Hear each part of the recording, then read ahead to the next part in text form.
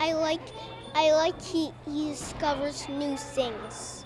He discovers new things and he makes new friends. A grr-iffic event starts this weekend, and the DuPage Children's Museum is inviting you to visit Daniel Tiger and his friends. The award-winning PBS Kids series, Daniel Tiger's Neighborhood, is brought to life in a new interactive exhibit. Kids can join adventures of Daniel Tiger, a character who was based on the popular show Mr. Rogers' Neighborhood.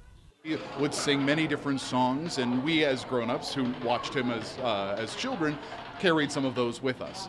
What's really exciting about Daniel is that still happens. So very short, bite-sized strategy songs are what they call them in Daniel's show.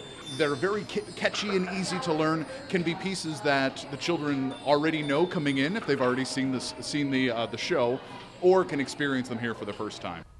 Daniel Tiger's exhibit is a fun and creative way for children with the help of their parents or caregivers to learn how to navigate the world in a positive way. And while doing so, kids get to enjoy their time exploring Daniel's world. I like the clock because you get to spin it. So you can head up to the clock tower, send some mail at the post office, dress up as your favorite character, or read a book at Oh the Owl's Reading Nest. Those are just some of the few activities children can do while visiting the museum. Mr. Rogers aired from 1968 and ran for 33 years until 2001. For some parents, it's a feeling of nostalgia to be able to introduce their child to Mr. Rogers. I used to watch Mr. Rogers when he was on, and I really enjoyed that show. So I'm glad that they're continuing that tradition with Daniel Tiger.